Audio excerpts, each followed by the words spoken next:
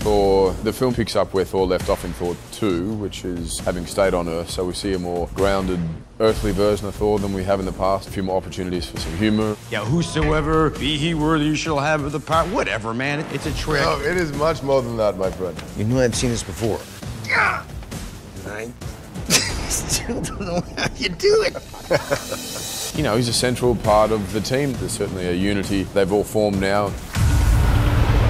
Here we all are, with nothing but our wit and our will to save the world.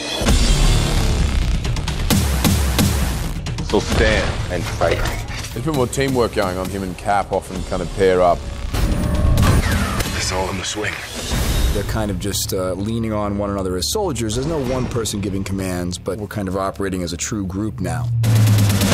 All right, it's time for some fun. Is that the best you can do? You had to ask.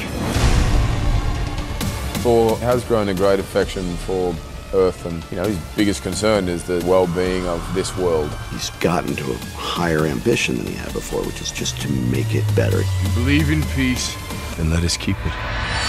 He is the linchpin between Earth and everything else. He was our guide into the cosmic side of the Marvel Universe. And you'll see in Age of Ultron, he continues to be one who can have a certain amount of knowledge that nobody else can. Because of where he's from, he definitely sees a bigger picture of the current conflict that's going on. You meddled with something you don't understand. I think we've covered more ground than we have ever before, and everything has just been dialed up. To see all these characters come together the second time with tons of action, tons of humor, and also heart, I think it's pretty exciting.